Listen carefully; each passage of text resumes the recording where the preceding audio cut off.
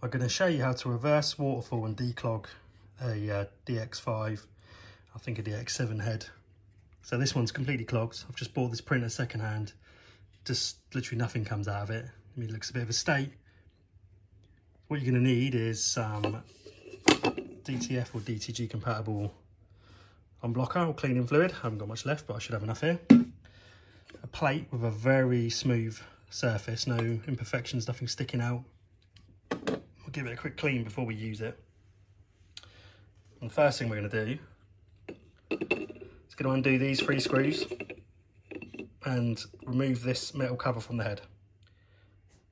Once you remove these 3 screws, you can take this cage off.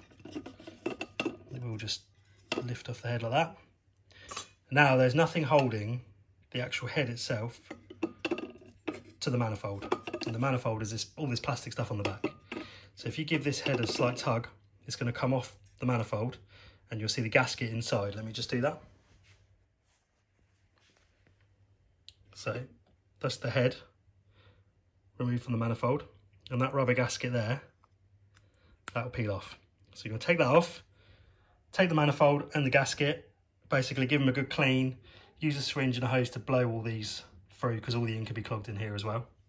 So I'm going to go do that now and then I'll show you what to do next. Okay, I've cleaned the manifold and I've cleaned the gasket. Now, when you're cleaning the manifold, make a mental note. If any of the channels are really hard to clear, you're going to struggle with those channels on the actual head itself when you put it back together to reverse waterfall it. So just make a mental note. And remember, this is not guaranteed to work. This is a last resort. So this is something you do if nothing else has worked. Okay, so we put some cleaner in a pot. I'm going to put it on a little swab. I'm just going to try and clean any crud off the face of the head.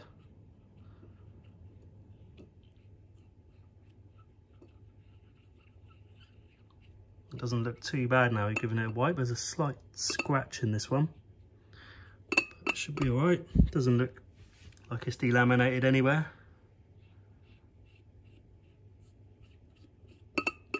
Okay, what we're going to do now is we're going to put the gasket back in the head, and you'll notice there's some little holes that need to line up when you put it back together. It should be quite obvious. If not, make a mental note when you take it apart. We're going to put it all back together and we're going to try and reverse waterfall it. So we're going to draw fluid from this plate, we're going to clean this plate, and then we're going to draw fluid back up through the head using a syringe. So let me put it back together.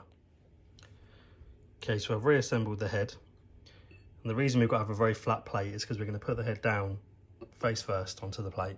And we don't want anything to get between the plate and the head, which will damage the nozzle plate. So we're going to put the head down like that. We're going to put a little bit of cleaning solution down, and then I'm going to get a syringe and I'm going to go channel by channel and suck the fluid back up through the head. Never push it down from the top down because you will push the nozzle plate off the front of the head with the pressure. So we're going to try and suck back up through the head, and I'm going to start with this yellow channel because that's the one that was the most clogged. If I can draw from that one, then the rest should be easy. So let me just have a go at drawing that through. So when you draw the fluid up, you should see it coming up through the pipe, like that, the bubbles. And then you'll start seeing it colorise the fluid in the syringe. You want to get as much through as possible on each channel.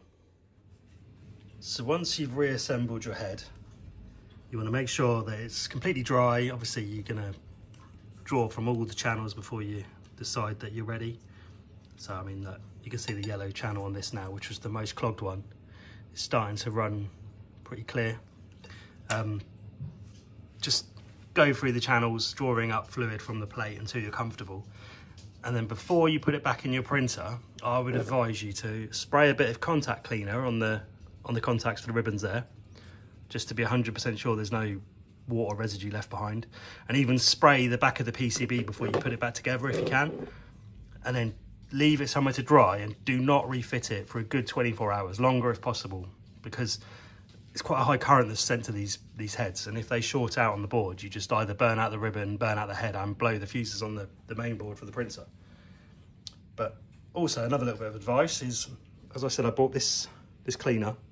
And what I do is I get some deionized water, like that, get it from any sort of car place, and I mix it 50-50 to make like a capping fluid. And that's really great for flushing and wetting the capping station, etc., and stopping it from drying out. And it's obviously a lot cheaper than wasting this, because this is like £12, or what's that, like $16 a bottle.